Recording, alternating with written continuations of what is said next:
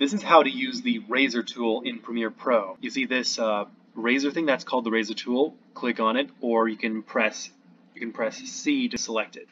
We're going to use the man being shot from Canon archival footage, for example. In order to use the razor tool on this click, we're going to go ahead and click here, like on a random point. And what this does, we're going to use the selection tool to move the clip here, and it actually split the single clip into 2 clips. And let's say I want to do 1 cut per shot. Let's be careful about this.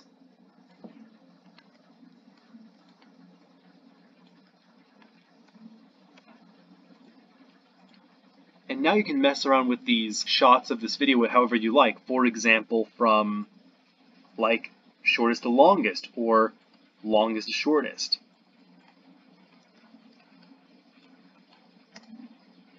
And this is how it goes. This is how it goes for longest to shortest.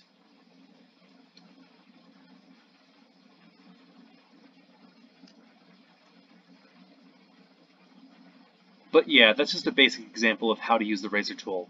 Bye.